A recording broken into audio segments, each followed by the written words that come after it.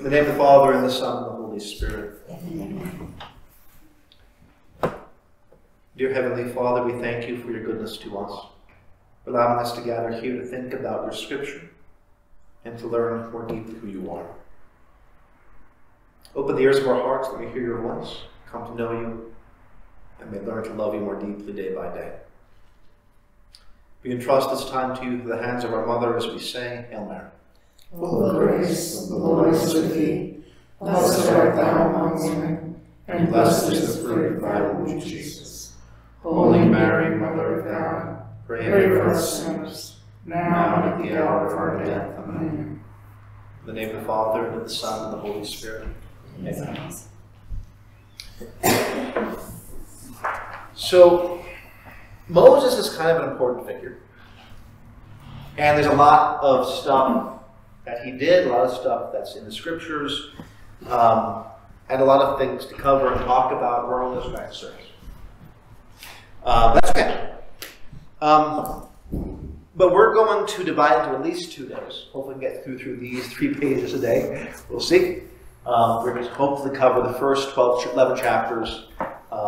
Get prepared for the 12th chapter of Exodus, the Passover. But look at Moses' early life and call Moses the 10 plagues, or the 9 plagues today. At the beginning of Exodus chapter 1, we've gone to the story of Joseph. We've gone to the fact that Joseph is this great important figure.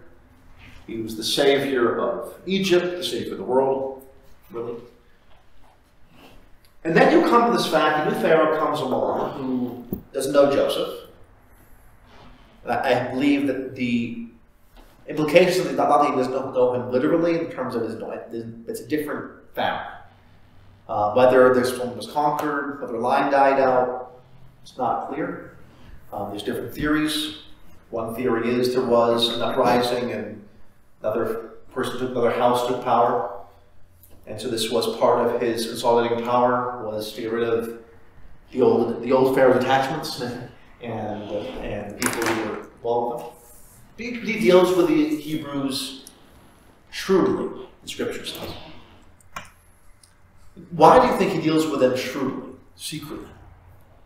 Why not open the Pharaoh? He's a God king. Right? Why not just say, you all are scum, and I'm the king, and I'm the son of Ra, and go kiss my shoe.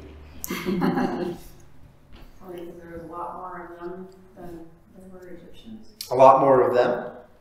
Yeah. You also had, again, I think also you had the fact you would have had intermarriage between the Egyptians and the Hebrews. So we would have had powerful families who would have been involved in this.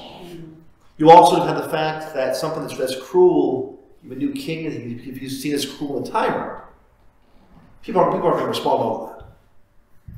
So having secret policies prevents some of these uprisings, prevents some of these things. It begins with a letter. We see kind of an echo of this in the Gospel of Matthew.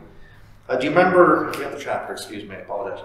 In the Gospel of Matthew, the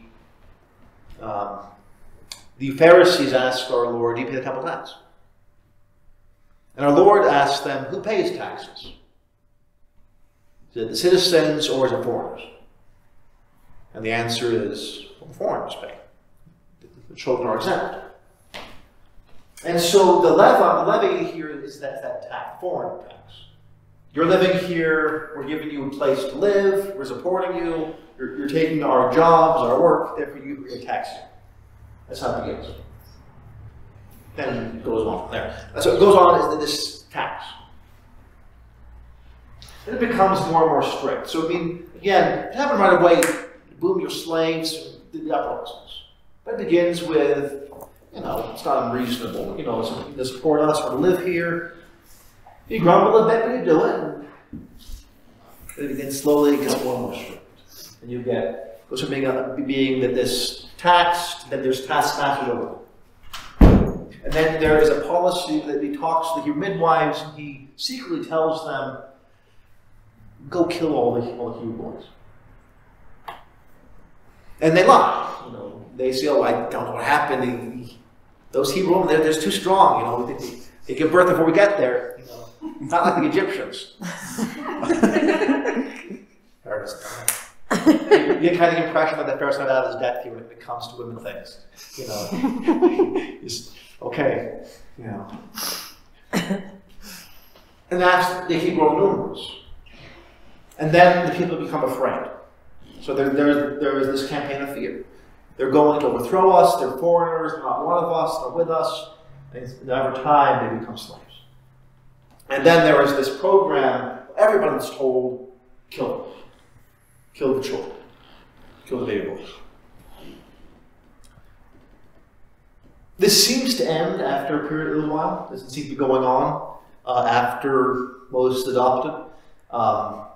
Coincidence or not, if you were to speak to look at the Jewish myth, they would say it's not coincidence. They would say this is very much because of our Lord's, of God's intervention, and Moses' intervention, and his mother's intervention.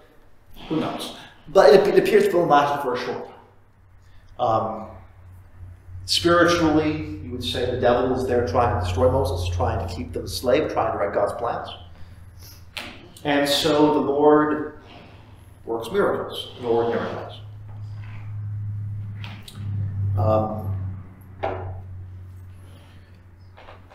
Moses has an interesting life. In some ways, I would say it mirrors Joseph and almost backwards.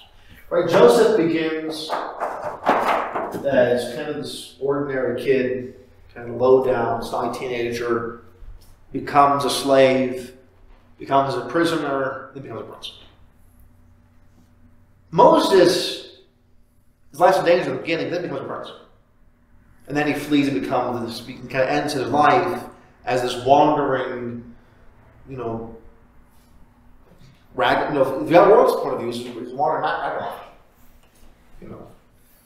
We would say he's a great leader, he's a great saint, he's a great prophet. The world's point of view, he ends his life wandering the desert for 40 years, doesn't make his goal. His goal is to reach the promised land. Doesn't see it. When he sees it, he's like enter into it. So from the world's point of view, it's almost, you would see almost to be a fall from power, from glory. If he just kept to his guns, if he kept his mouth shut, he could have been Pharaoh. But instead he ends up, leading these escaped slaves and dying before he reaches his journey. What you have here, in some ways, though, an even greater rise than Joseph. Right? Joseph ends his days simply being a member of Pharaoh's court. Moses ends his days the saint and the prophet when he sees God face to face.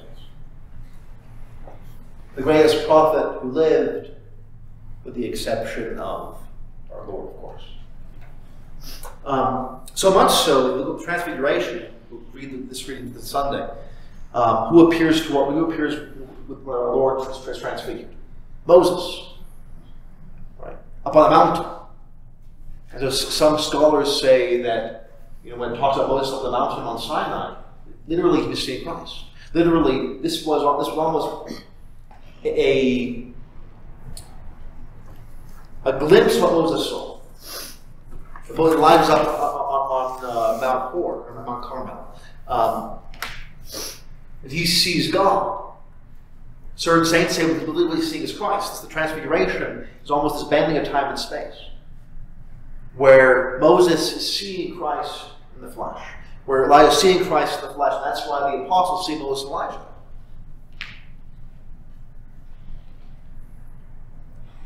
A theory. Don't have to believe it. But a theory. And so he ends his days being able to preparing the way. He is the lawmaker. He is the great prophet who speaks to God face to face. He established the law and the covenant. He is the one who gives the Jewish people their identity and the form of how they follow and serve and worship God.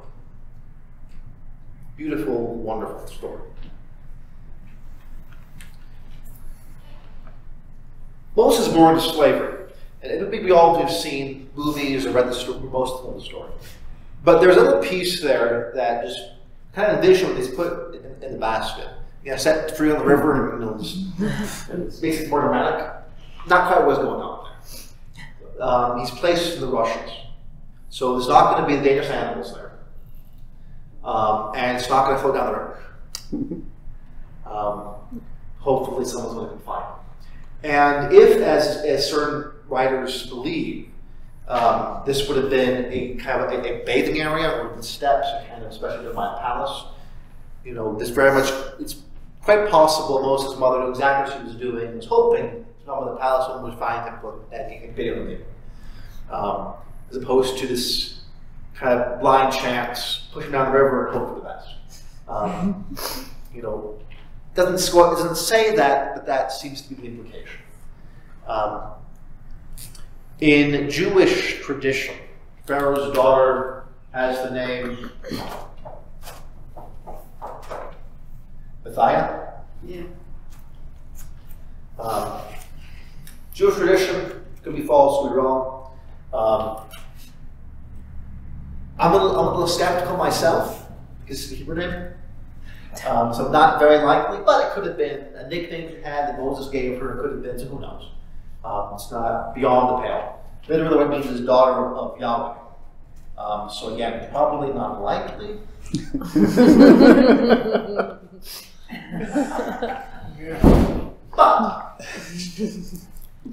But again, it could have been, could have been a nickname, but this is the tradition.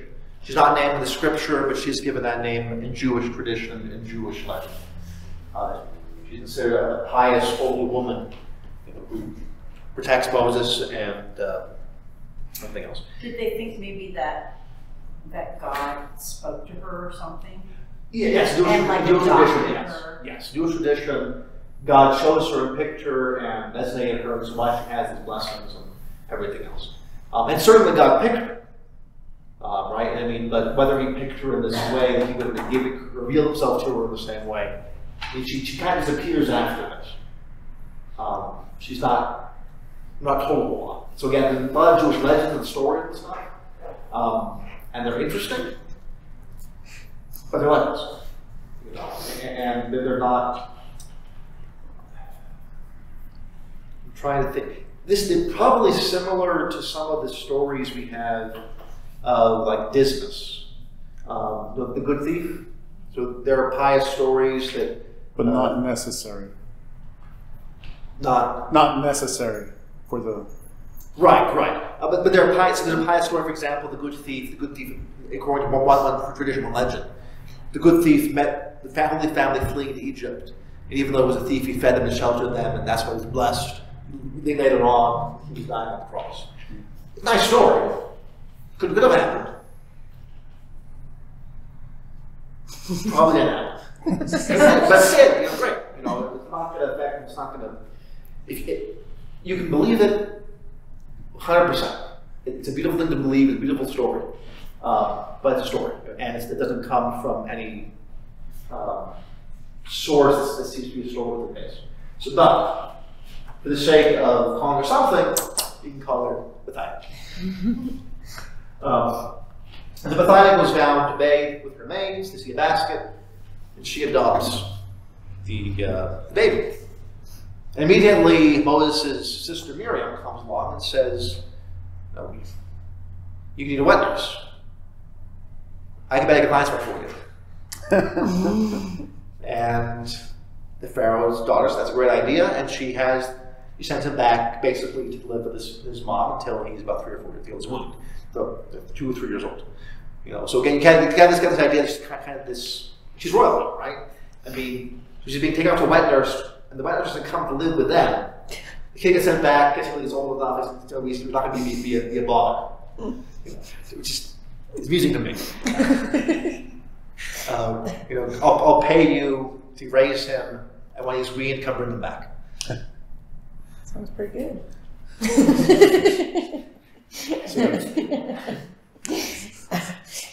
It'd be better if it was like the teenage years, though.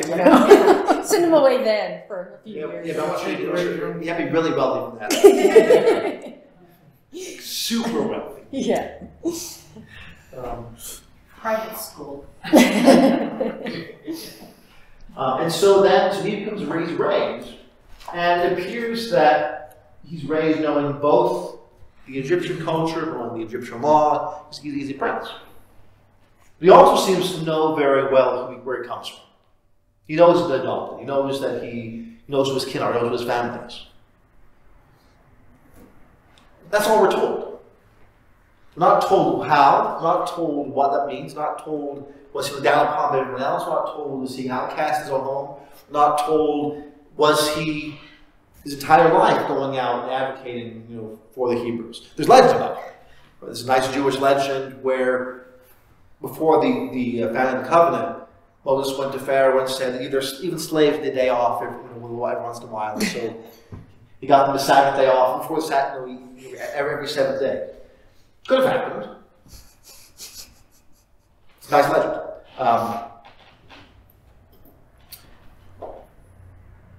Other legends, he's always doing this. And we certainly see that when the time comes, when he is an adult, when he is a man, he does go visit the slaves, his kinsmen. And when he sees one of his kinsmen being struck and attacked by an Egyptian, he defends him physically and kills him.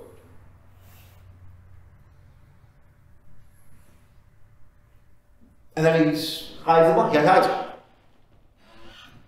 And then when he finds out, people start knowing about him, he runs away. He runs off in the desert, the land of Midian, flees Egypt.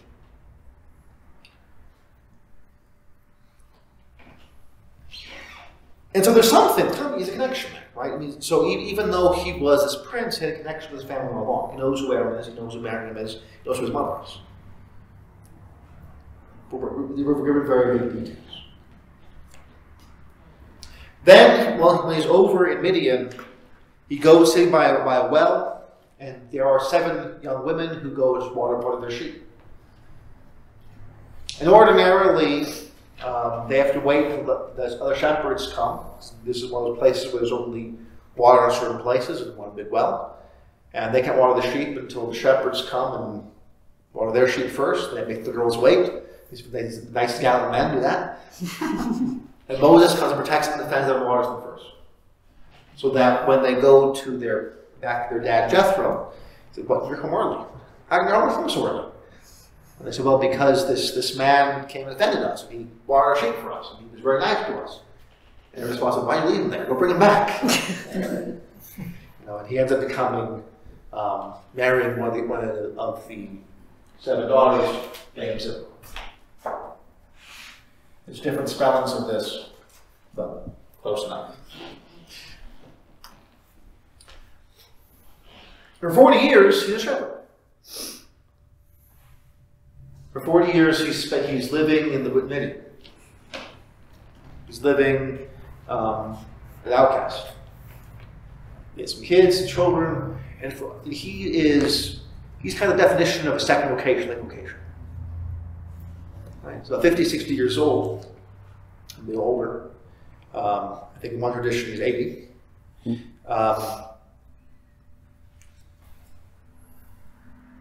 He's doing his ordinary day routine. He's been living longer than the shepherd than he was a prince. And all of a sudden, you see the word goes. He's curious. Well, that's interesting. Go see those. What's that? And God speaks to him. God calls him and says, "I'm going to go deliver the Hebrew people from being their slavery. You go and tell Pharaoh. You go tell Pharaoh to let my people go." That's going to be, some shocking news for you. Let's look at some of this more detail. And then we know the story where he goes and he's refused, there's no place. Let's look at some of these things a little more closely. What is Moses' name?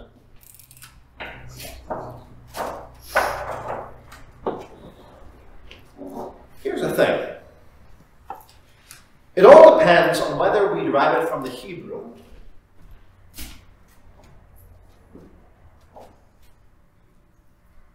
is Moshe,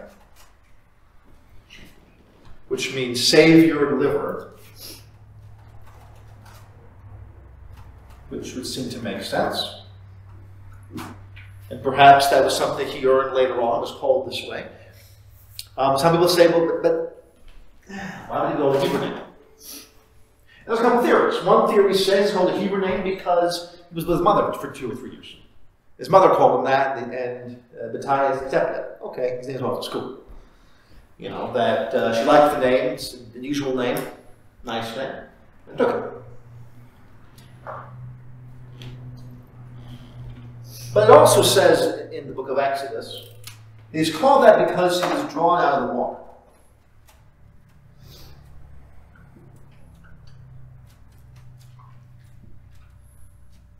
And so some theories say that Moses is a shortened form of an Egyptian. So Ramses is actually a short version of Moses, meaning son of Ra. It's just a common way of doing things. You have other names like that. You have Tutmosis.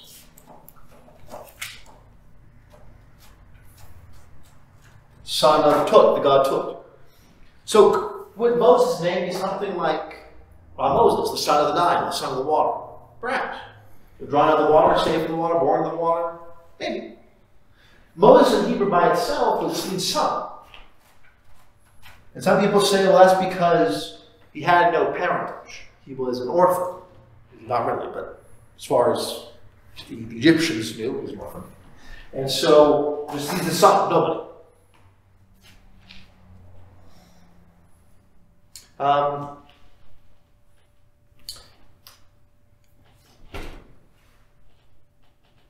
So the answer is we don't really know which one it is.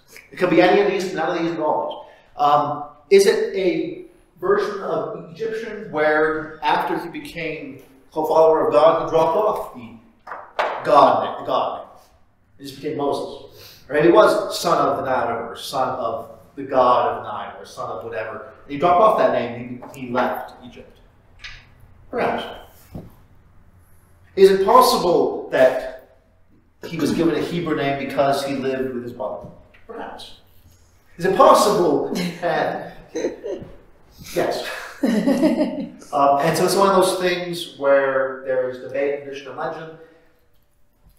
I'm not sure it matters a whole lot, but it's interesting to know what's out there, know the differences, and know what those things mean. Spiritually, we have here then, in my mind, we have here is something, so this is my theory. So take this with my soul as well, sprinkle my soul.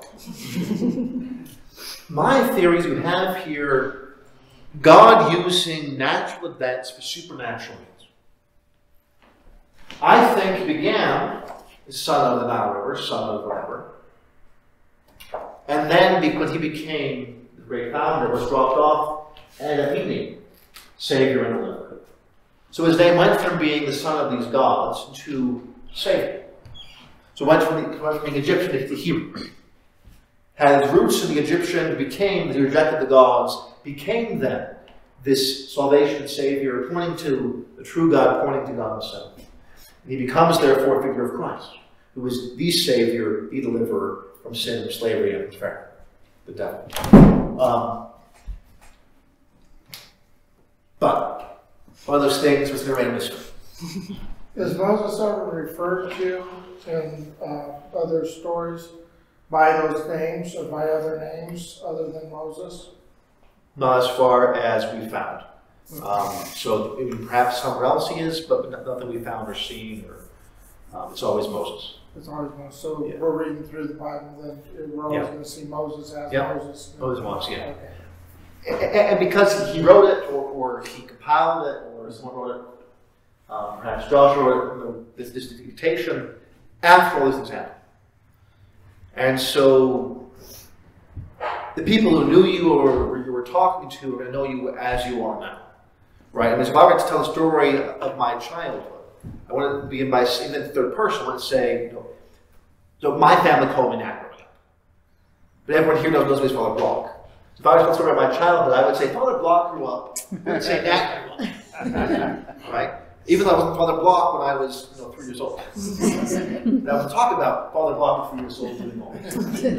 And so because he's the one talking and referring to these things, that's people knew him, even if he was called something else, he wouldn't tell them that. And it wasn't a big deal to him, wasn't an important thing, especially if it was something that was transformed by his seeing God, knowing God, his encounter with God. It would have been something that would have been changed.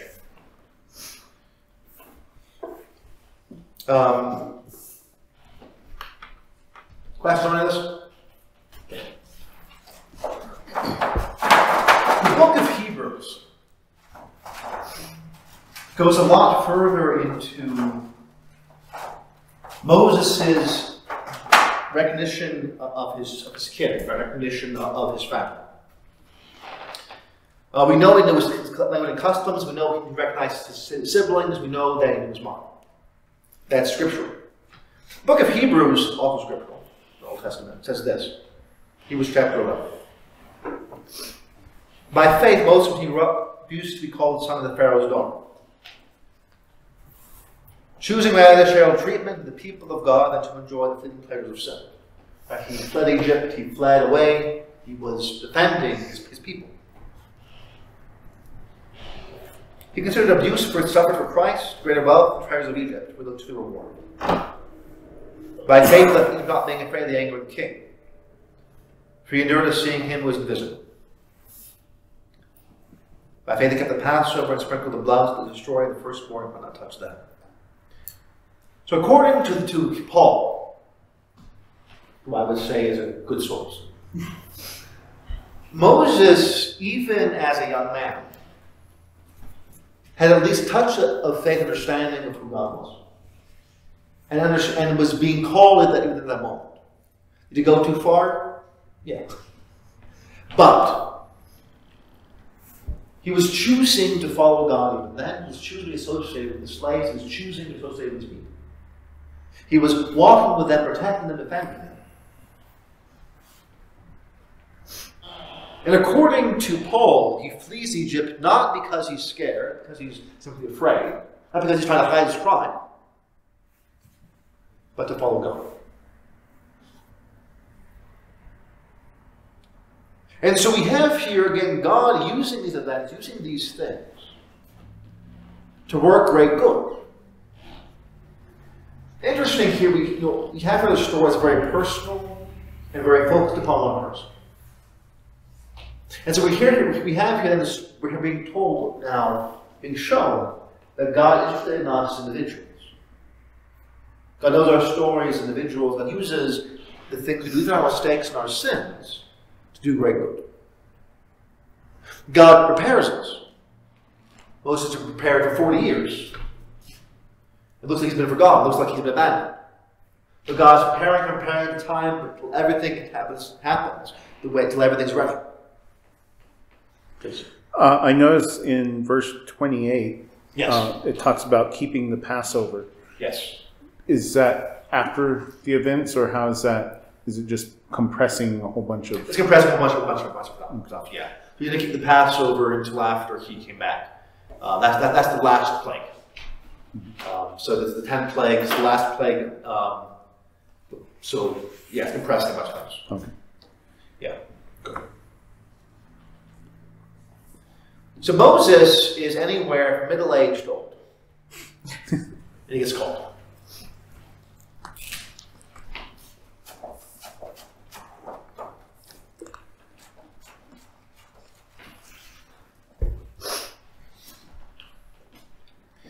And Moses, when he's called, is actually refuses the call 5 times. He finds excuses, he finds the reasons, he puts God off. He doesn't want this. Right?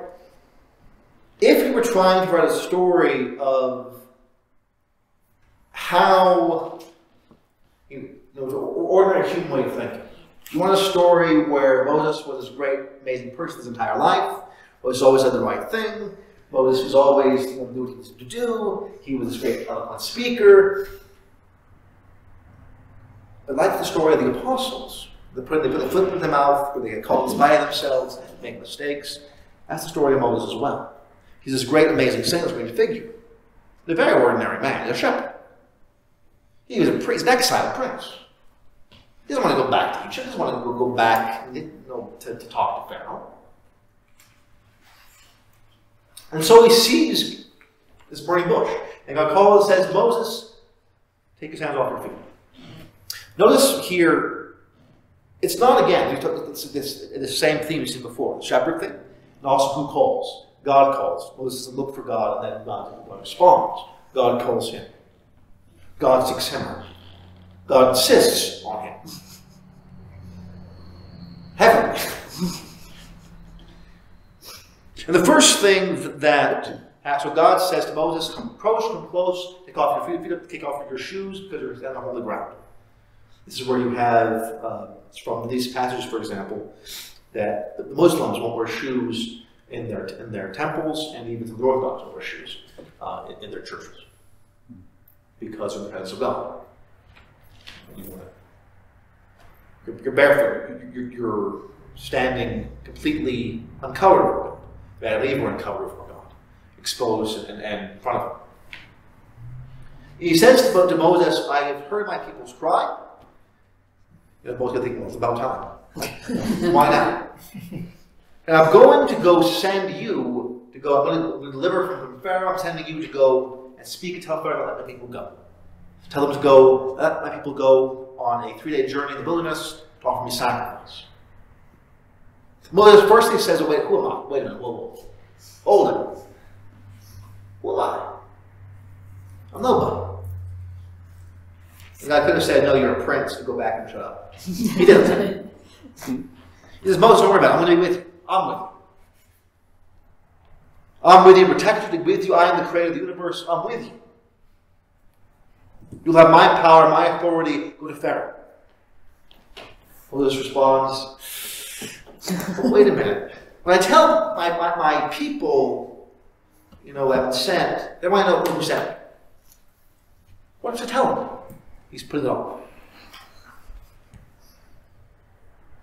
I am the God of Abraham, God of Isaac, God of Jacob. I am who I am. I am he who is. Tell the people I am sent me to you.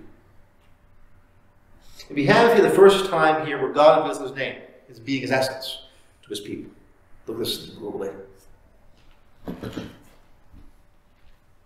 And this isn't just a God, this isn't just a divine being, it's not just a angel. This is the God that created the universe.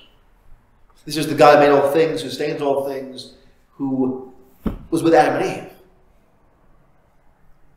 I am is with you. Go. Moses goes back and says, wait a minute, but if I go to Pharaoh, I'm a nobody. You're going to say, prove it to me. Prove to me you were sent. How do I prove that I was sent? I'm just going to go tell Pharaoh, by the way, I know now their economy is built upon these slaves. Let them go, take some time off, and we'll come back. Don't worry about it. Give us 3 days journey, which means they'll be gone for at least a week. We'll come back, but you can trust us. How do I prove that you don't want to send me? And God gives them 2 signs. So I'll give you 2 miracles. You can just call upon whatever you want. And the first miracle is you can cast down the staff, the ordinary staff, and turn to a snake. And Moses does it, and he goes, whoa, I think he runs away, and God goes back to pick it up again. Goes back to the staff. The second thing he can do, just simply by his wishing it, puts his hand under his cloak, comes out, looking like with white as leprosy, puts it back in, and gets cured. These 2 signs. Now go, Moses, go. He says, well, wait, but Lord, I'm slow of tongue. I'm not an eloquent speaker. I'm not a good speaker. Why do you want to send me? I sympathize with the opposite.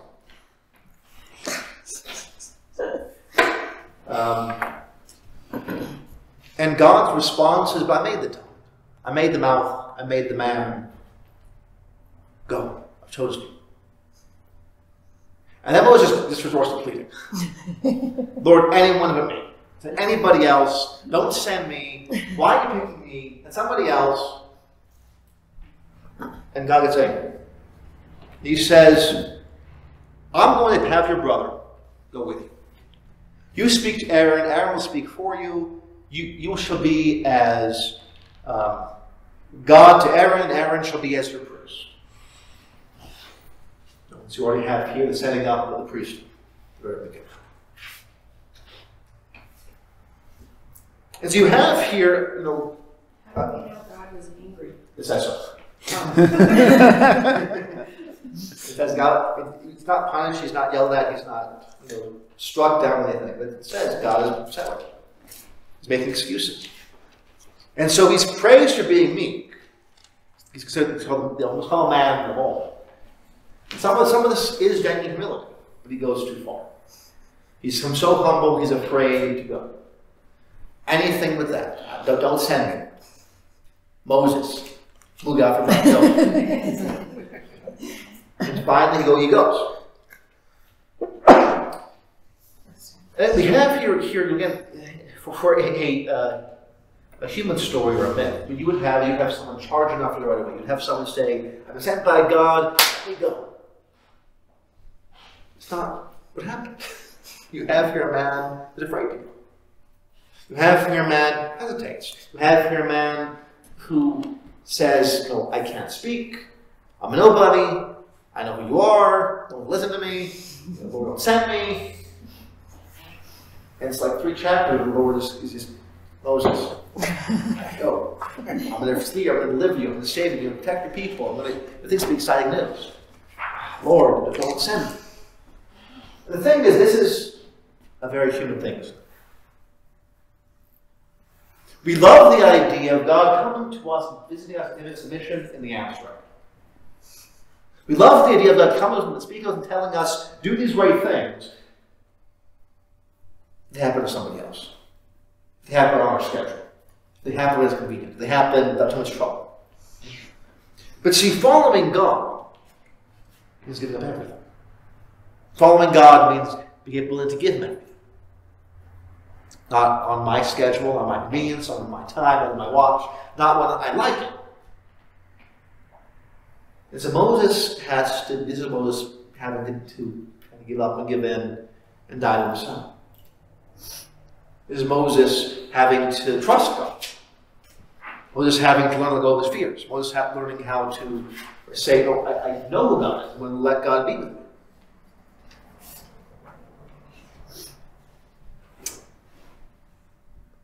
And again, from a human standpoint, you would say, well, why does God choose him?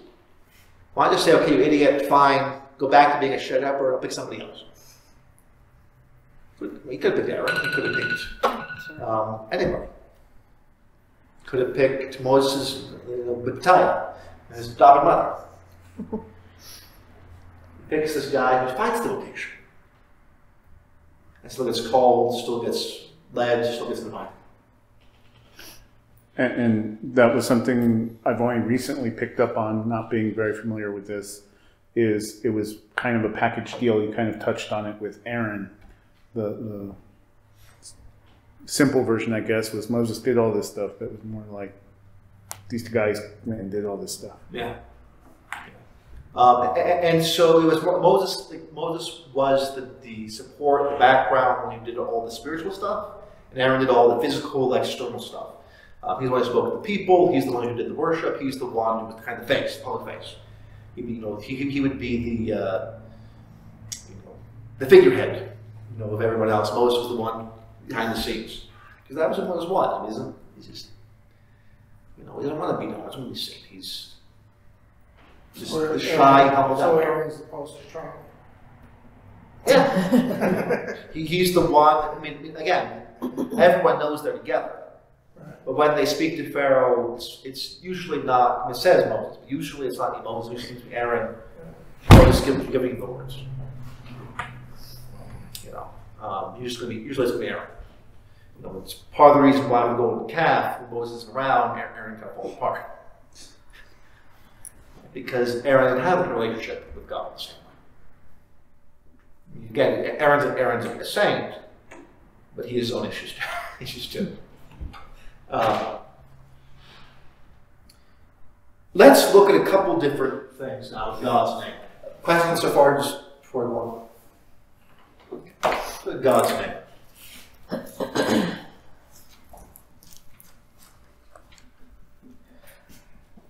I am who I am. Now I know that other classes with some of you, I have talked about this before, so it's a repeat for some of you.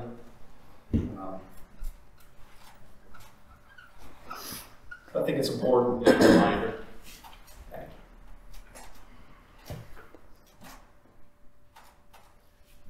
In Hebrew, Yahweh is I am the way.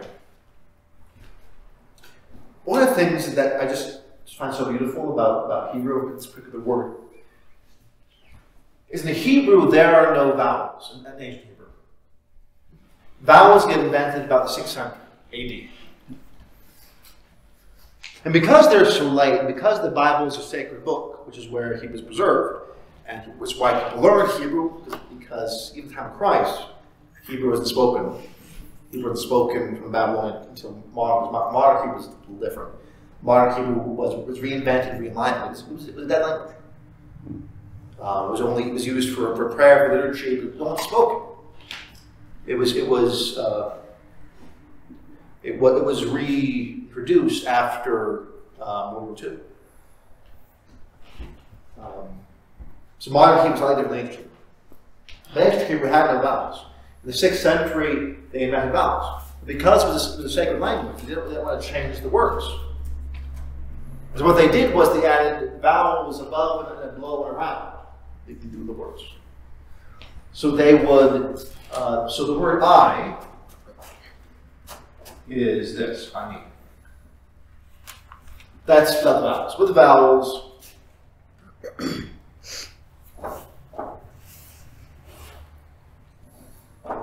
it's that. So it's the same letters, the same form, but you scatter these different things around it to make the sounds, to show it's those other sounds. Why am I talking about this? Because in Hebrew, depending on how you pronounce this word, you can translate it into any different combination of tenses. This word is a beautiful word. It's so cool. It's a wonderful word for Hebrew, where you could translate it as I am who am, I will be who will be, I will be who am, I was who will be, I was who was, I was who will be. Any combination.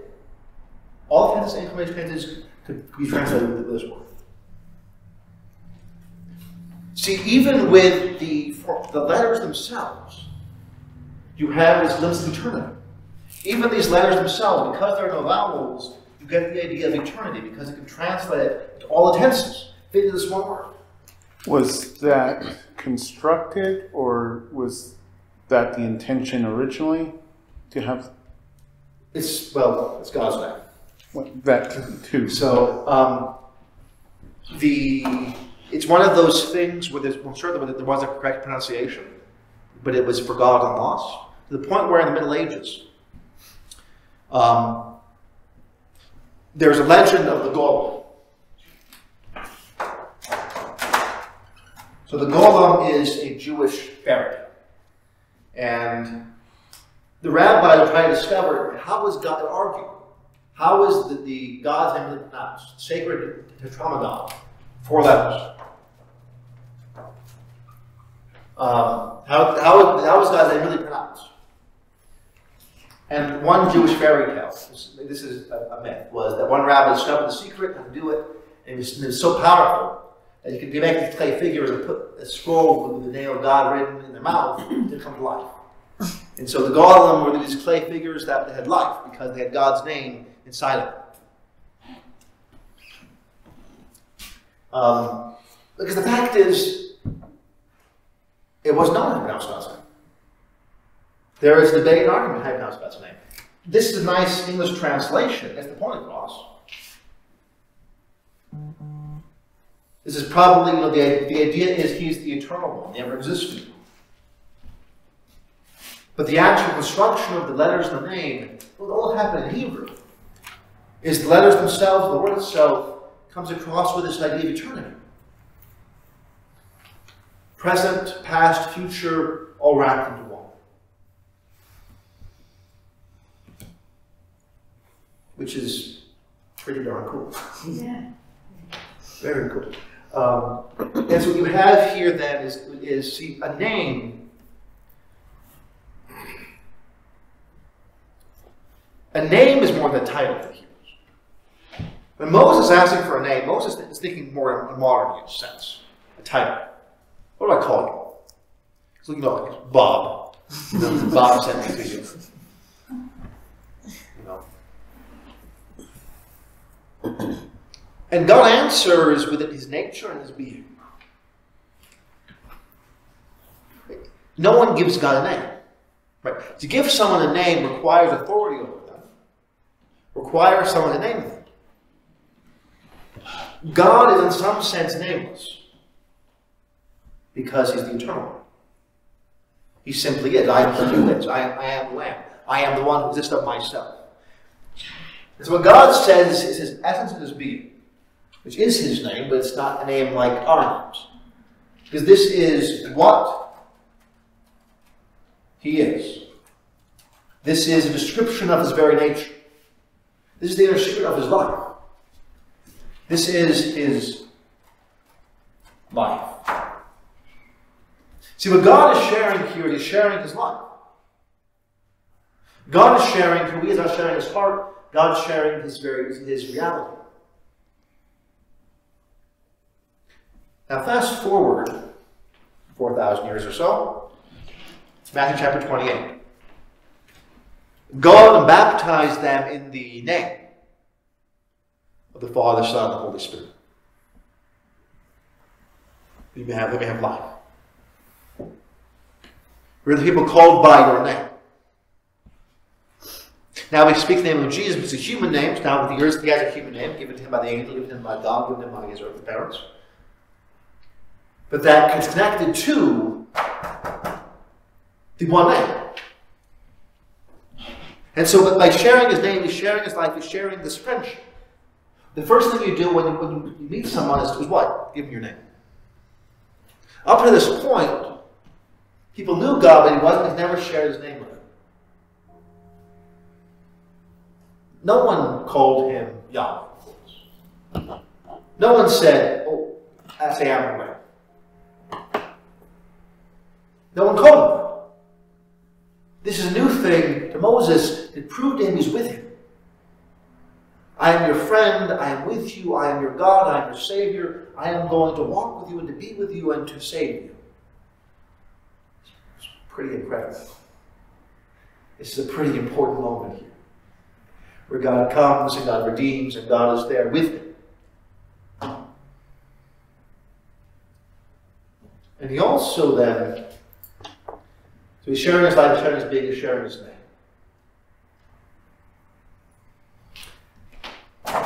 He also says, I am going to be called forever the God of Abraham, the God of Isaac, and the God of Jacob. Not the God of Moses, no. The God of your forefathers. This is my name forever. This becomes known, it's repeated that throughout the rest of Scripture. The God has sent me to you, the God of Abraham, the God of Moses, the God of Jacob sent me to you. What he's doing is connecting his own life, his being, his nature, who he is, to human being, human history. He's saying, I am forming covenants so close. I'm going to be known through them. And I'm also going to say my life is connected to them as well.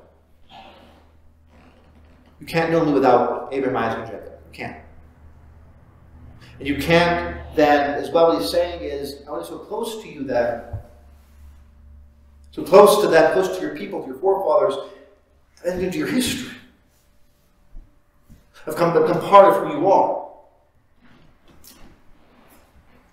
And he waits for Moses' choice. He's never forced me, he's annoyed Moses. I just God gets annoyed. It's not his emotion. But he doesn't force Moses. Moses looked at him, walked away, and said, nope. If you're so great and mighty, do it yourself. God waits for us to respond. God waits for us to come and answer, waits for us to come and to help him, his creation. God waits for us to work with him and to do these things with him. That's what he made us. And so he shares his power, his glory, eternity. He connects it then to our humanity. Where we have here a glimpse and a pointing to the incarnation. Preparation for Jesus Christ coming, where true God, true man comes to redeem us, who is the eternal one, who is the King, who is the one sent to save and redeem and to heal. So we go on that forever, we'll call that good for now. Let's start questions.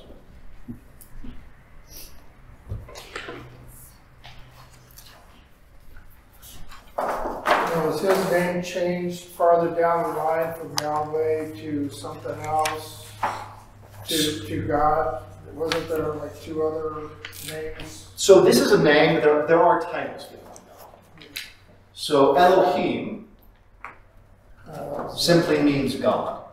But this is plural, this is pointing to the Trinity. Adonai means Lord. And usually what will happen in Hebrew is, in fact, if you go to any book here, I'll put a page here. If you ever see Lord in the Old Testament capitalized, it really is Yahweh in Hebrew. Okay. But the thing is, the ancient Jews, even at the time of Christ and beyond that, so respected God's name was only said by one man once a year in one place. There's no other place now. And so they would substitute, they never say Yahweh. They'd always say Adonai. And so wherever it's capitalized, it really is Yahweh. And that's, and so you'll see things like where Pharaoh will say, who is this Lord? I don't know this Lord. It's really saying, who's this guy? Oh, Yahweh. Okay, I know Ra, I know, Set, I know those gods, I don't know.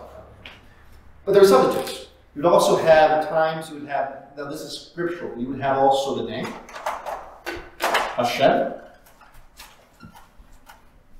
This is even in the book of Acts, we have this reference where the apostles rejoiced to suffer for the name, Hashem. Have Lord of hosts, the Holy One, blessed be He. You have El Shaddai. El Shaddai. Is that Yeah. the same as Adonai? El Shaddai is literally God of the mountains, the God of power, the highest, the Most High. So you have the Most High. You have, my favorite. Just because I'm not thinking scriptural. My favorite is simply the.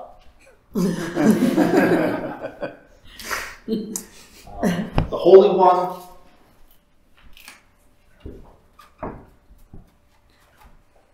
Which is this Hakadosh, the Holy. How about Ancient of Days? Ancient of Days, yeah. These are all titles. Right? So God's name is different. These are titles. In the same way that your wife has nicknames for you, honey bunches. It's not your name, but she calls it that. And so these are all poetic titles because God's name is so strict. It's God Himself. And so, in trying to keep the second commandment, trying to keep God's name holy, the Hebrew people wouldn't speak God's name. It was a name for prayer. Even reading the scriptures, they wouldn't say it. So we have actually a case where Jehovah, you know where Jehovah comes from? The Jewish word? No. Oh. Jehovah is made up. Jehovah is a mistake. No. Jehovah, so one of the things they would do is to remind people to not say this. In Hebrew, they would take the vowels for Adonai and put it over Hebrew Yahweh. People who didn't know that would take these vowels with this word and came up with Jehovah. Jehovah means absolutely nothing, it's a nonsense word. Because it's the vowels for Lord with God's name. And so the Seventh-day Adventists who call God Jehovah is not, and it came about in the 16th century, that confusion came about. But so this is a nonsense word. So it comes about because you have these vowels with that word. So like Yahweh, would that be considered the nature, and then that would be the... Well, this is God's name, which is his being in essence. So God names himself, and the name is the description, the reality, the inner heart of who he is. Right? So when you call something by name, you know it. You call something by name, you understand it. Because God can't be given a name by human beings, and God can't be given a name by parents. And so what God tells us who he is. God's name is his inner reality. Okay. Then we can know him. Because like angels, angel means is their calling or their job. Yes. But their nature is, you know, like spirit. Yeah. So yeah. Okay. So but this is how you know God. This is who he is. But poetically we describe his power, his glory, his authority through these other titles. But this is his name. Whenever you hear God's name, it's this. And usually when it says Lord in the Old Testament, it's often talking about this. Not always confused it back to Hebrew. Usually it's Yahweh. Sometimes it is Adonai, but usually it's Yahweh. Because this is God letting us know him, letting us share his life, letting us be with him, letting us receive eternal life.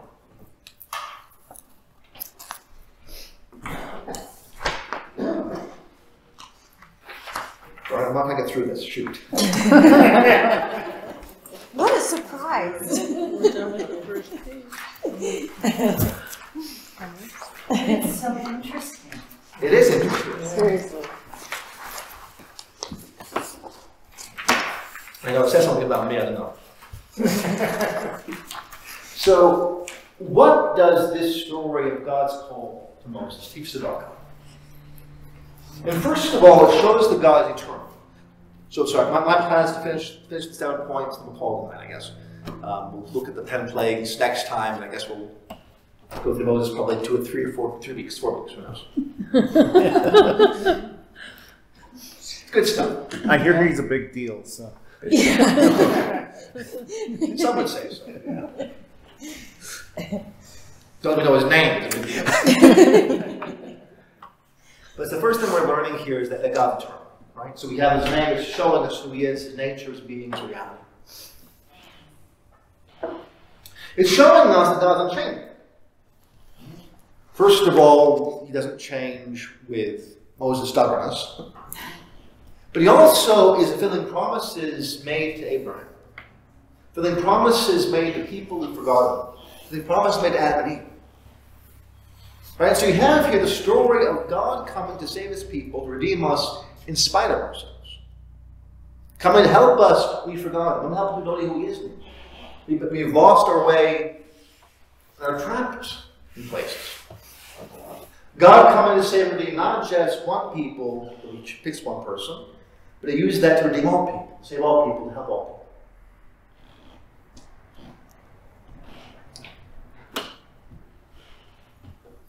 You see that God's omniscient. God says, I've seen their sufferings.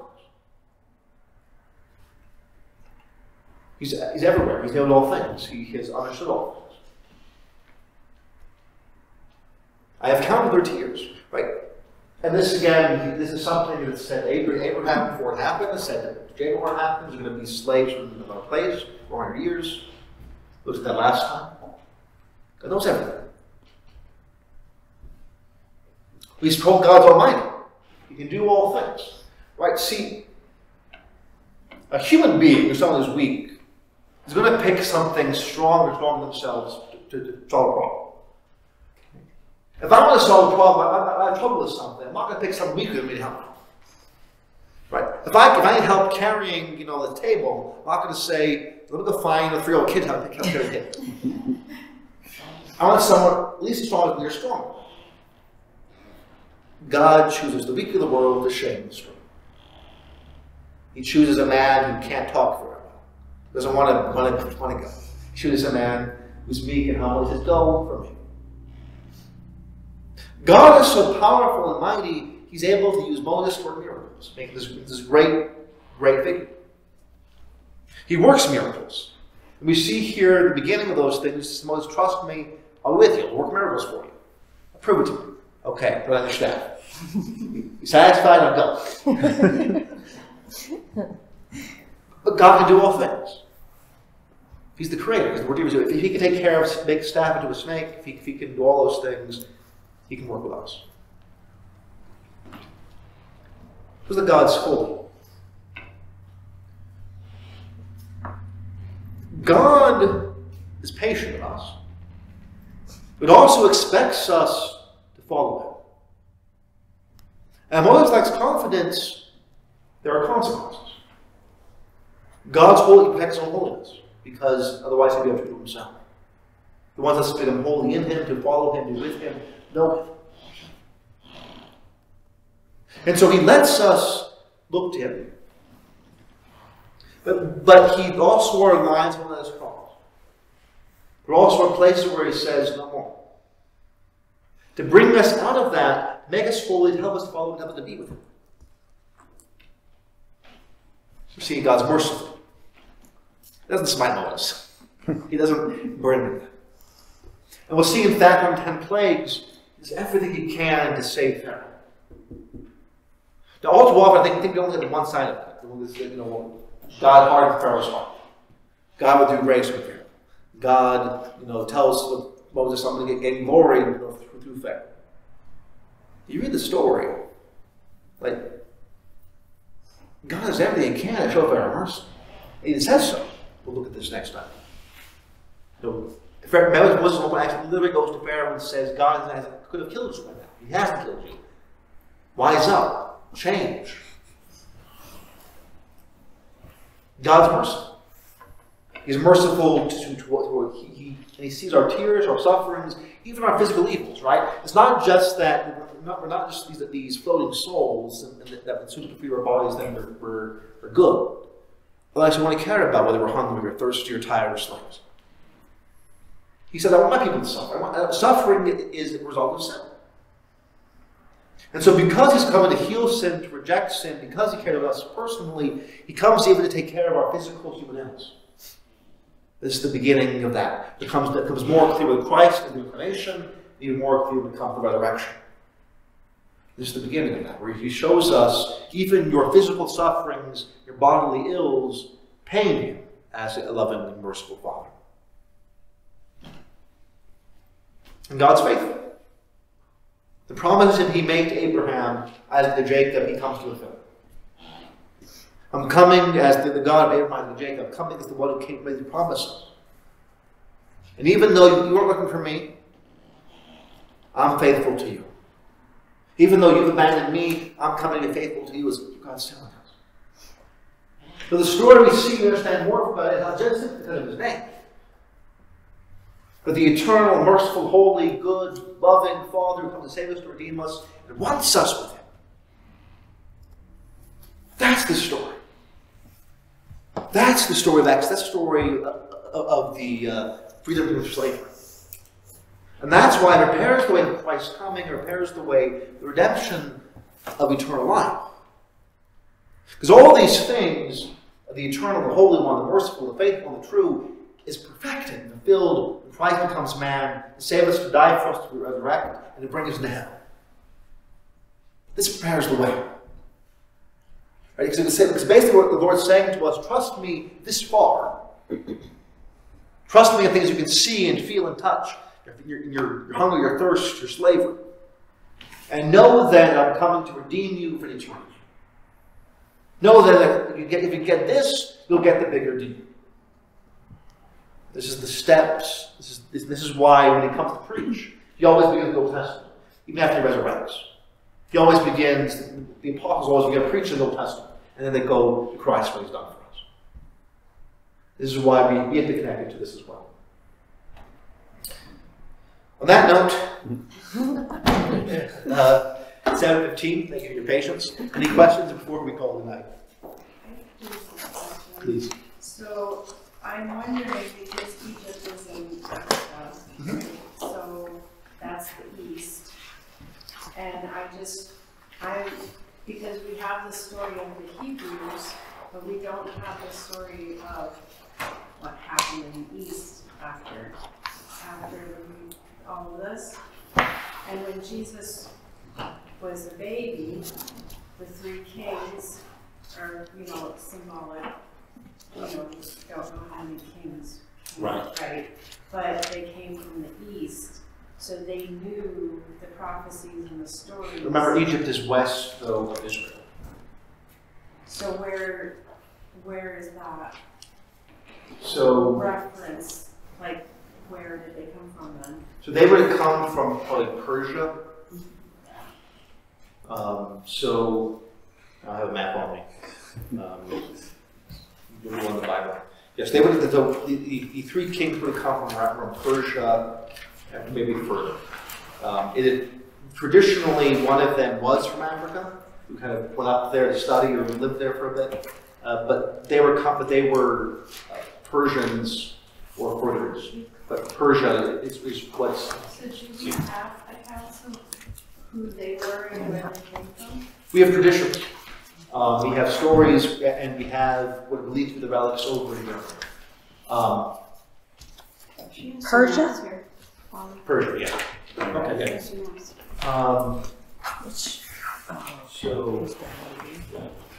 So if you look here, Egypt is here, Israel's here. So east would be over here. So Iraq, Iran, Persia.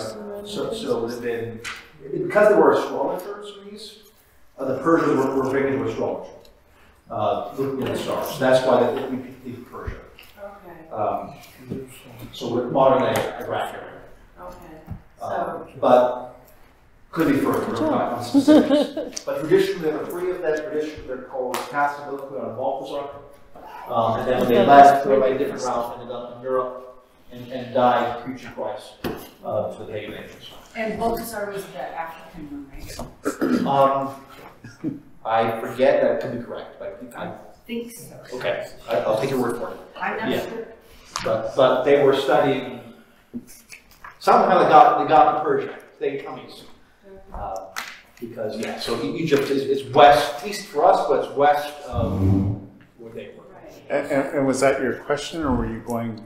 I was just wondering if there were any remnants left in Egypt from the time when the Egyptians and Joseph's plan along, and that Pharaoh was like the leader, but maybe there were, like you said, there were intermarriages and things. Certainly there's DNA stuff, and the cities they built are still there. Aren't the Coptic Christians?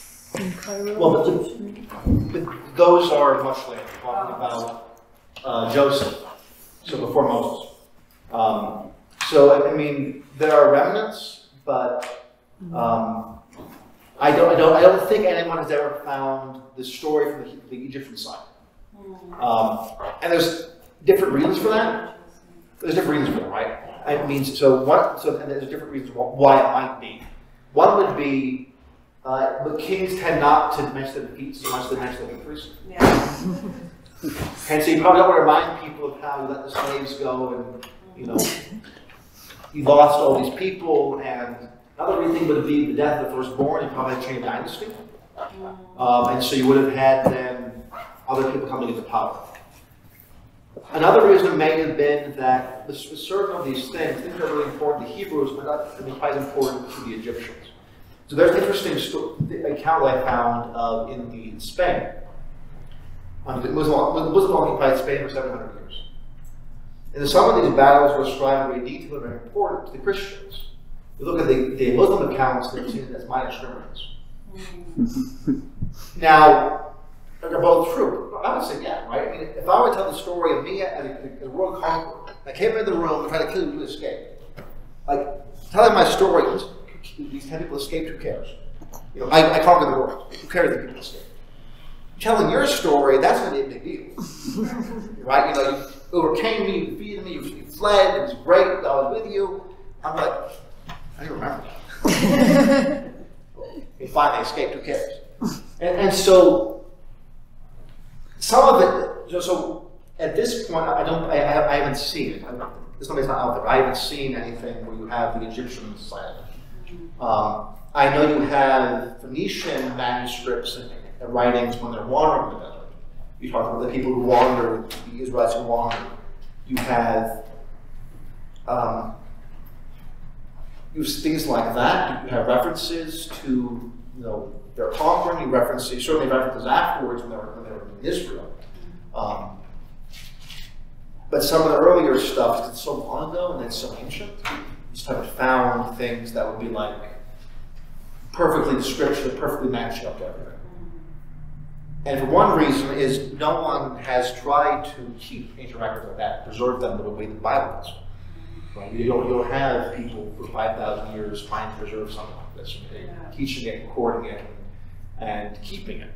The Egyptian civilization has fell, and they became Catholic, and then they were conquered by the Muslims, and then so after all that time, it's not been preserved in some way. Now, is it possible tomorrow we'll discover something like that? Absolutely, but I just haven't seen it. Questions? Let's have the prayer. In the name of the Father, and the Son, and the Holy Spirit. Amen. Heavenly Father, we thank you for this time and conversation with you. Ask to bless us all present and to help us to understand who you are. Fill us with the glory of your name. All that we say and do be for your glory. Glory be to the Father, and to the Son, and to the Holy Spirit. As it was in the beginning, is now, and ever shall be, world without end. The Lord be with you. And with your spirit. I bless you in the name of the Father, and of the Son, and of the Holy Spirit. Amen.